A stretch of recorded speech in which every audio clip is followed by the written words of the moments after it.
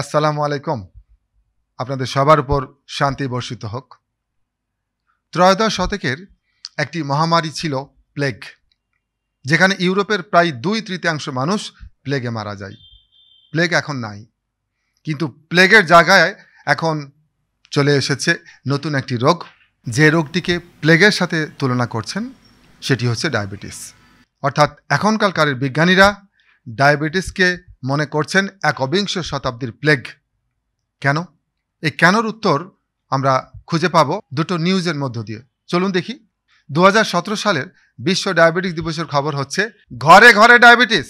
ইউরোপে সেই সময় যেমন ঘরে ঘরে প্লেগ ঢুকে কোটি কোটি মানুষের মৃত্যুর কারণ হয়েছিল, আজকে ঘরে ঘরে ডায়াবেটিস ঢুকে কোটি কোটি মানুষের মৃত্যুর কারণ হয়ে দাঁড়াচ্ছে। দ্বিতীয় খবরটি হচ্ছে প্রতি 10 জনে একজন ডায়াবেটিসে আক্রান্ত। অর্থাৎ কল্পনা করা যায় প্রতি 10 জনে একজন ডায়াবেটিসে আক্রান্ত। তো চলুন আমরা একটু বোঝার চেষ্টা করি ডায়াবেটিস কি। আমরা জানি যে প্রত্যেকটা বাহনের চলাচলের জন্য তার ফুয়েল বা জ্বালানি প্রয়োজন, অকটেন, পেট্রোল, ডিজেল। তো শরীর একটি বাহন, শরীররূপী এই বাহনের জ্বালানি প্রয়োজন এবং শরীরের মূল জ্বালানি হচ্ছে গ্লুকোজ। আপনি যখন শর্করা জাতীয় খাবার খাচ্ছেন, ভাত, রুটি, পাউরুটি, ফলমূল, শাকসবজি, হজম হওয়ার পর গ্লুকোজ রক্তে প্রবেশ করে। গ্লুকোজ রক্তে আসার সাথে সাথে প্যানক্রিয়াস বা অগ্নাশয় থেকে ইনসুলিন রক্তে চলে আসে এবং গ্লুকোজকে ধরে সেলের বা কোষের ভিতর প্রবেশ করতে সাহায্য করে এবং এই গ্লুকোজ সেলের ভিতরে প্রবেশ করার পর বিপাকক্রিয়ায় অংশ নেয়, শক্তি তৈরি হয়, আমরা কাজ করি। এটি হচ্ছে স্বাভাবিক প্রক্রিয়া। কিন্তু কোনো কারণে যদি রক্তে গ্লুকোজ আসার পর ইনসুলিন এই গ্লুকোজকে সেলের ভিতরে প্রবেশ করাতে ব্যর্থ হয়, অর্থাৎ কোনো কারণে যদি গ্লুকোজ কোষের ভিতর প্রবেশ করতে না পারে, তখন রক্তের ভিতরে গ্লুকোজ বাড়তে শুরু করবে। এদিকে কোষের ভিতরে গ্লুকোজের স্বল্পতা। যখন রক্তের গ্লুকোজ ক্রমাগত বাড়তে থাকবে, কিডনি দেখবে যে আরে রক্তের ভিতর গ্লুকোজ তো অনেক বেড়ে গেছে। সে তখন কিছু কিছু গ্লুকোজকে প্রস্রাবের সাথে বের করে দেওয়ার চেষ্টা করবে। তাহলে কি অবস্থা দাঁড়াচ্ছে? রক্তের ভিতরে অতিরিক্ত গ্লুকোজ, সেলের ভিতরে গ্লুকোজের স্বল্পতা, প্রস্রাবে গ্লুকোজের উপস্থিতি। এই অবস্থাটার নামই হচ্ছে ডায়াবেটিস। তো এই যে ডায়াবেটিস, এটা কয় ধরনের? ডায়াবেটিস হচ্ছে মূলত 2 ধরনের। একটি হচ্ছে টাইপ 1 ডায়াবেটিস। সারা পৃথিবীতে যত ডায়াবেটিস হয় এর 10% হচ্ছে টাইপ 1 ডায়াবেটিস। আর এটি হচ্ছে টাইপ 2 ডায়াবেটিস। সারা পৃথিবীতে যত ডায়াবেটিস রোগী আছে এর 90% হচ্ছে টাইপ 2 ডায়াবেটিস। তো আমরা প্রথমে চলে আসি টাইপ 1 ডায়াবেটিস। এই টাইপ 1 ডায়াবেটিস এটি মূলত শিশুদের হয়। এই শিশুটি যখন কার্বোহাইড্রেটযুক্ত খাবার খান, ভাত, রুটি, পাউরুটি, ফলমূল, গ্লুকোজ রক্তে চলে আসে। এখানে দেখেন গ্লুকোজকে দেখাচ্ছে রক্তে, এই সাদা সাদা এগুলো হচ্ছে গ্লুকোজ এবং নীল ইনসুলিন। কিন্তু এই ক্ষেত্রে অগ্নাশয় থেকে কোনো ইনসুলিন তার রক্তে আসতে পারে না। কেন? কারণ তার ফ্যাক্টরিরূপী প্যানক্রিয়াসে কোনো ইনসুলিন তৈরি হয় না। অর্থাৎ টাইপ 1 ডায়াবেটিসের মূল সমস্যা হচ্ছে যে প্যানক্রিয়াস থেকে কোনো ইনসুলিন তৈরি হয় না এবং এটি জীবনযাত্রা বা লাইফস্টাইলের সাথে কোনো সম্পর্কযুক্ত নয়।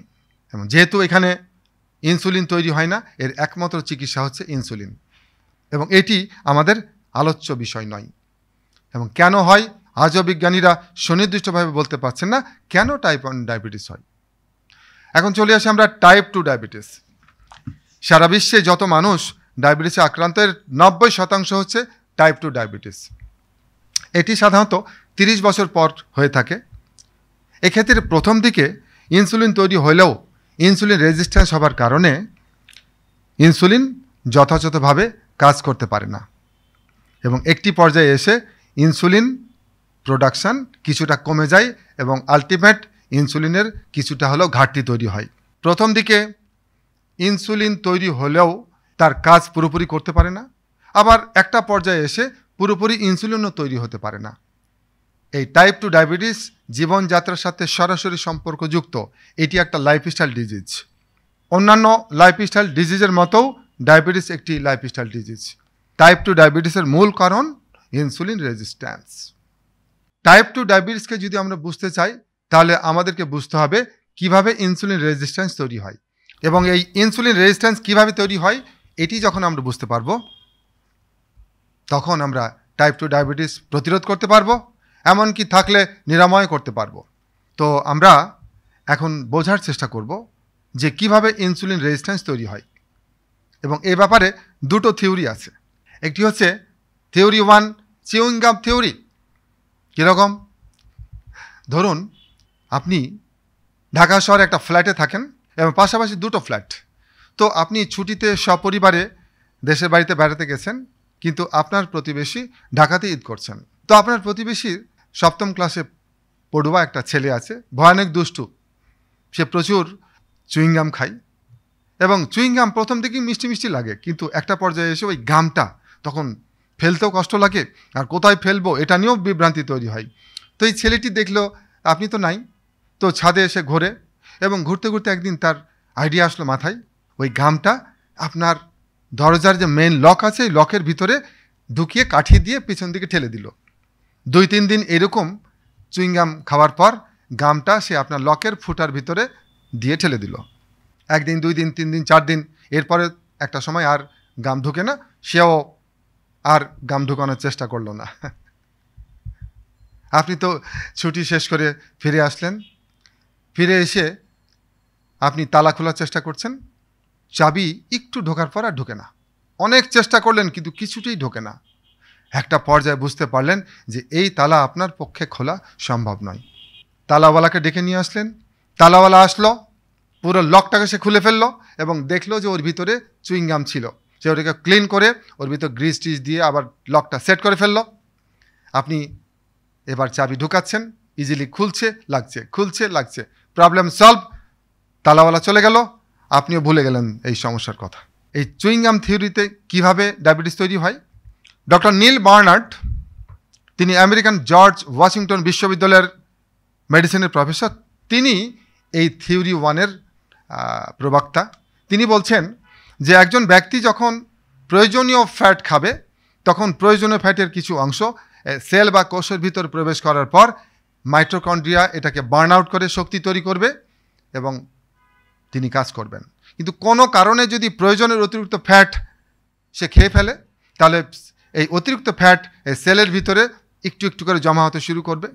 দিনের পর দিন, বছরের পর বছর এই ফ্যাট সেলের ভিতরে কোনা কাঞ্চি ফুটাফাটি নানান জায়গায় জমা হবে।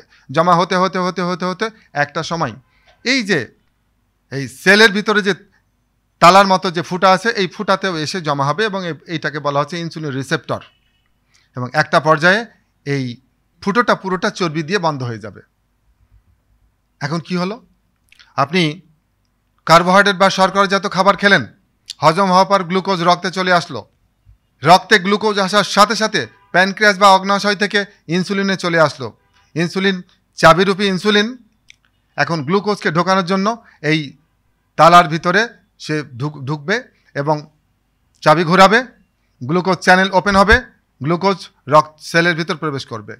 কিন্তু এই ইনসুলিন রূপী চাবি কাজ করতে পারছে না। কেন?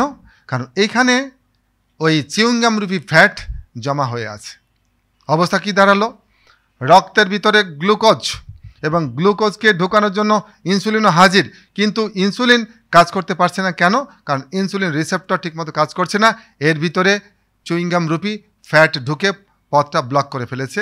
ইনসুলিন আছে কিন্তু কাজ করতে পারছে না, এটার নামই হচ্ছে ইনসুলিন রেজিস্ট্যান্স। ইনসুলিন আছে কিন্তু ইনসুলিন তার যথাযথ তার প্রপার কাজ করতে পারছে না, এটাকে বলা হয় ইনসুলিন রেজিস্ট্যান্স। এখন আমরা চলে আসি theory number 2, bad carb theory.